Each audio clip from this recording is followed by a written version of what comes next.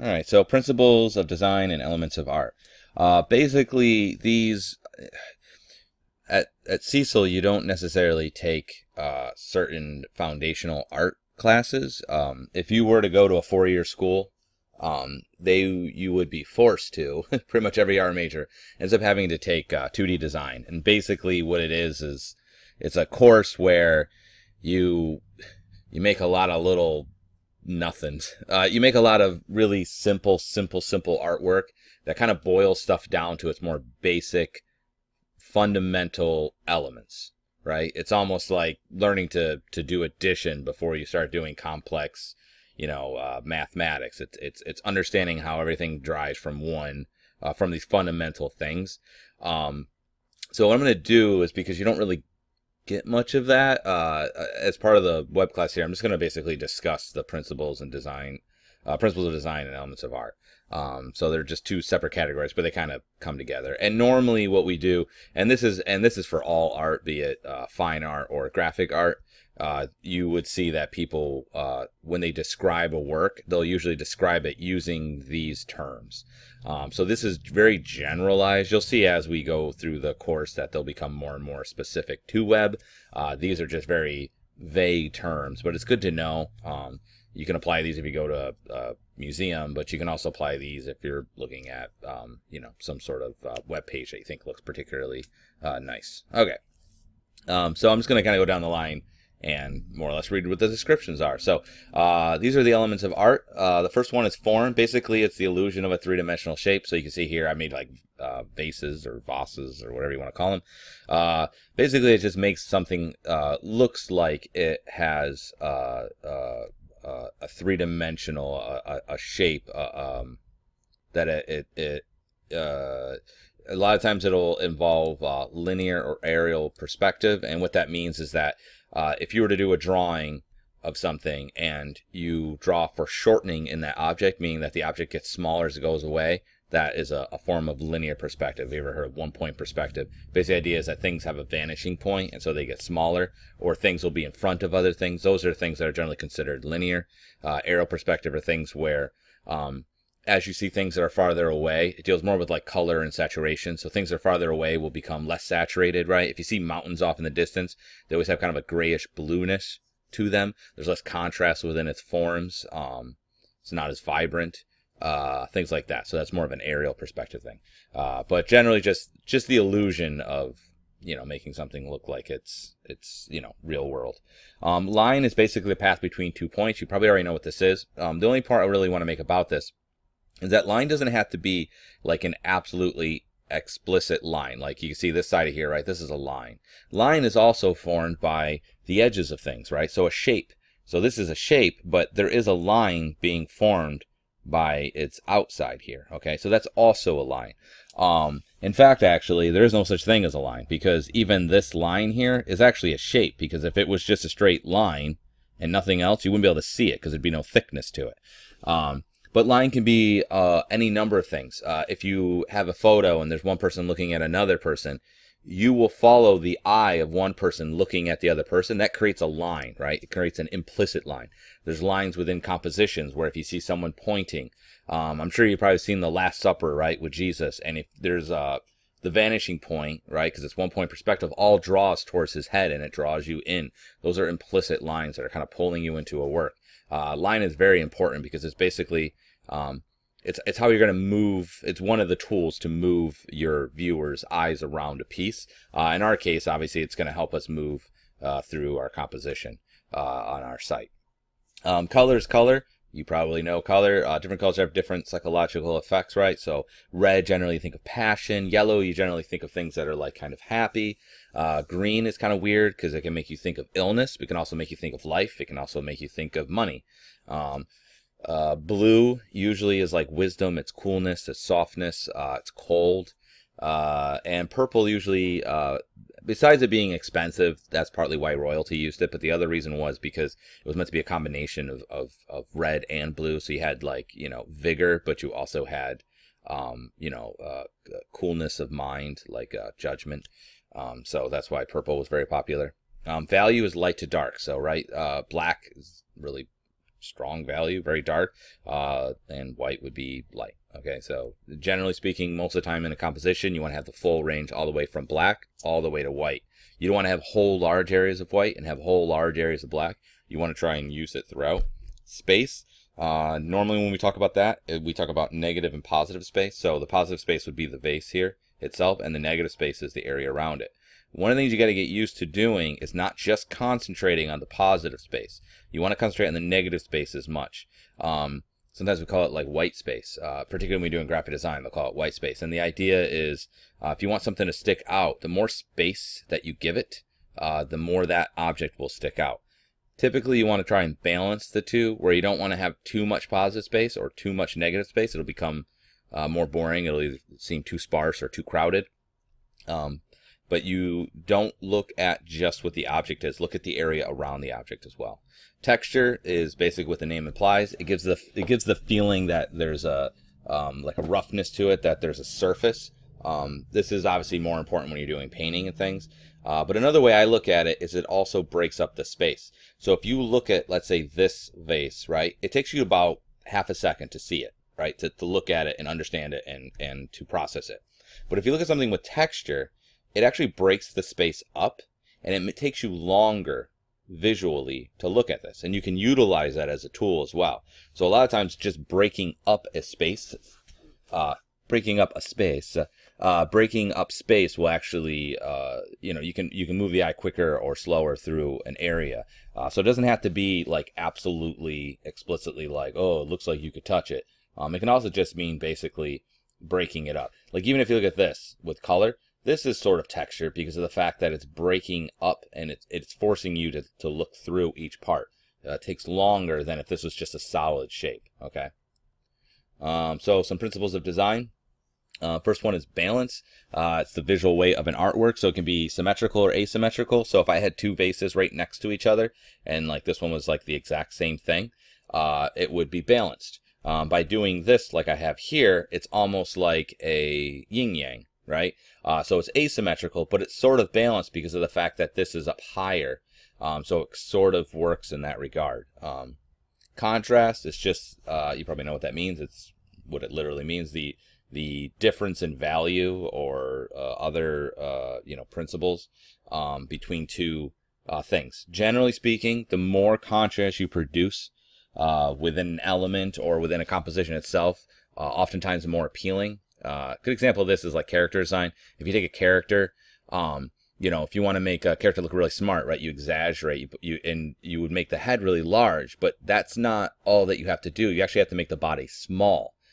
It's not just about the one element, because you need the contrast of a big head against a small body. If you're going to make a character look really strong, you actually don't make the arms big. What you do is you make the chest big and you make the legs small. And honestly, you can even make the arms small. That doesn't actually matter. But you need to have something big against something small in order to create kind of like appeal and interest. Emphasis, it just means drawing your attention to one element more than another. A really common way of doing this is through color, right? So I have a red vase, your eye goes right here first. But emphasis can be used in any number of ways. For instance, if you look at this text right here, right, the first word you look at is the one that's thicker, that's bold. That draws emphasis. An element that's larger will draw emphasis. If you look at this in general, the first thing you're going to look at is the image. That draws emphasis. So there's a lot of different ways of doing it. But the idea is that you're trying to draw people into a specific area. Movement is the illusion of making something move. Pretty obvious. Pattern just means you're repeating the same element or object or component over many times. This is very useful often for web design and page layout and graphic design and that sort of stuff, because what we'll try to do in order to create consistency, so you feel that everything has unity, which you'll see down here, you'll use pattern, right? So like you always use the same font type, right? And you'll always use the same colors, and like the page number is always in the top left, and you can always see the the name of the author on the bottom right, or something like that. That helps kind of, that pattern will help carry the viewer through it. Rhythm is basically the idea of moving through a piece of artwork at different times. I like to look at it like music, right? So if you look at music, there's sort of a pattern to it, right? When they have a beat, but it's interrupted, right? So it'll be like fast, fast, slow, fast, fast, slow, slow, fast, fast, slow, slow. Just think about someone picking a guitar or something. But there's a variation in it, and it creates interest. It's the same idea inside of a piece of artwork. You want to have variation within it, because then when you're looking through it, you'll look faster and slower and faster and slower. Unity is the idea that you use some sort of element to kind of make everything, even if there's variety, which is there no variety in here? I thought variety was one. That should have been in there, I would thought. But unity basically is the opposite of variety. Variety is obviously having a whole plethora of different things and what have you. And even in this, you kind of see a little bit of variety. But there's a unity in the fact that like it's only the same colors, it's the same objects, so it makes things, even though they might be disparate, seem homogeneous to feel together. Okay. And that's really important, definitely with page design and things like that. Oftentimes what you're going to find when you're trying to come up with designs is that you're always trying to balance unity versus variety. If you can make something very, very unified. You can take something like, let's say a newspaper, and you take all the pictures out and it's just text, so it's just black and white text. You'll notice it's very unified. It all looks like it goes together. The problem is it gets really boring. Now you could go on the other opposite end of that and do variety, and you could have, this title's blue and this one's pink and that one's orange, and the text up here is this, and then there's a picture over here, and then this is a picture, like a real picture over here, and clip art over there. Now that's a whole ton of variety, but there's no unity in it, and so it makes it difficult to consume, and it's off-putting. So it's a constant balance between those two things, because if you have too much unity, it could get boring. But if you have too much variety, it becomes disconnected. So you kind of want to balance those two aspects together. Okay, so that's this section. The next, I'll do a tutorial on that. Oh, I already have one. Never mind. There's that one. Okay. Alternatives. Yeah. So you can watch this video tutorial on basically how to do these things. For the most part, you are really only going to probably need to know how to do this sort of stuff in order to complete, in order to understand Photoshop. And you can follow this tutorial if you don't know how to. If you already know how to Photoshop, then don't even worry, because this is very basic. If you don't have Photoshop at home, because this is not a Photoshop class, I would suggest, if this is the career path that you want to follow, I would learn Photoshop and use that, because it's just the industry standard and it's going to be better than other options. If that is not something that you want to do, and you're just a programmer, or you're just taking this one off or whatever, you can use these programs. So these are just like kind of alternatives. So one is Pixlr, so I'm just click on that and you can kind of see here. Let's open the Pixlr edit. I don't know what Pixlr X is. Interesting. Okay, so you create a new image and you can choose the size, okay, or you can open an image, and basically it's just like Photoshop. So even if you watch that tutorial, you'll see it's running a little bit slow right now, I think because I'm running this here, but basically it has all of adjustments, and it's got filters. It's very much like Photoshop, and it's all right inside the browser, and then you can save it and you can export it. It's a little bit clunky, but if you're hard up and you need to do some things, you can do them in here. Okay, so that's one option. Let's go ahead and leave that page. Another one's Logo Maker. So this is really, really simple. This is only really good at making, you can watch this video if you want, basic things. So what you can do is I can take this and say, like, I'll take that and then I'll make, like, I don't know, red, and I could draw, oops, shapes. Why are you not giving me my shapes? There we go. Make a square, and then I can scale it and rotate it, right? And then I can take a circle and put that up here, and basically just take all these shapes. And then when you're done, you can actually save it, and so you can make like little logos and things. Okay, there's actually quite a bit that you could do. So I could take, like, oh, they added some new ones. Take this and I'll make this one white, so it looks like it's cut in. You can see how you can, it looks like a submarine helmet, right? So you could see how you could kind of combine these in order to make a very simple logo. They also have, if you want, let's say I want to do hamburgers, right? Hamburgers. I could search for it, and they already have all these pre-made ones. See, all 5 of them? There should be like a million. I don't know where the rest of them are. Where's all my hamburgers?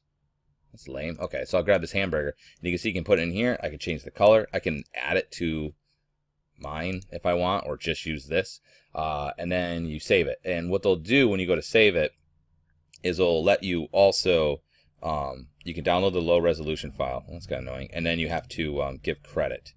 They'll give you a thing to copy. Okay. So that's like a really nice kind of quick if you need to make a logo kind of thing, and it's all again in the browser. It's good for, like, you know, if you're trying to make buttons that kind of look like a finger or like a spark or something, you could probably bang them out with this pretty good. The last one's GIMP, and this is like a shareware that's meant to be as an alternative to Photoshop. I'm honestly not a huge fan of it, but it's been, I mean, this was out when I was in school, so I don't know if I don't know what improvements they made with it. I'm not a fan. But you can download it. This is like you have to install it in the whole 9 yards, but I think, I don't know, do they have, oh, they do have, okay, so they have it for OS, Linux, and they have it for Windows. So, just, it's freeware that's meant to be as kind of similar to Photoshop as possible. So, it's another app you can use. You can just click on these, you can see them, all right? So, those are some options that you may or may not feel like using. It's kind of up to you. Like I said, I would use Photoshop for the most part. So the next assignment is to do the biography page adjustment. What you're going to want to do is make sure you got your basic file folder structure. You're just going to add on to your last thing, right?